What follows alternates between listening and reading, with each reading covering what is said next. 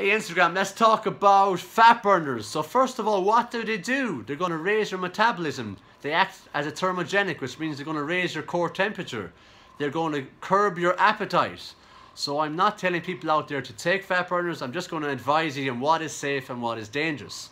So first of all, the dangerous fat burners to look out for are ephedrine and clenbuterol.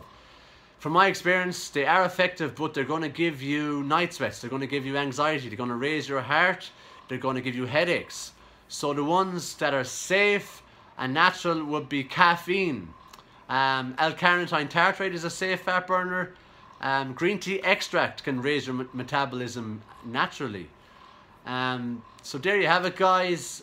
In the end, you cannot replace a solid nutrition plan with a solid gym program over a long period of time. So I hope this helped. Give it a like, give it a comment, give it a share. Thanks for watching again, and goodbye.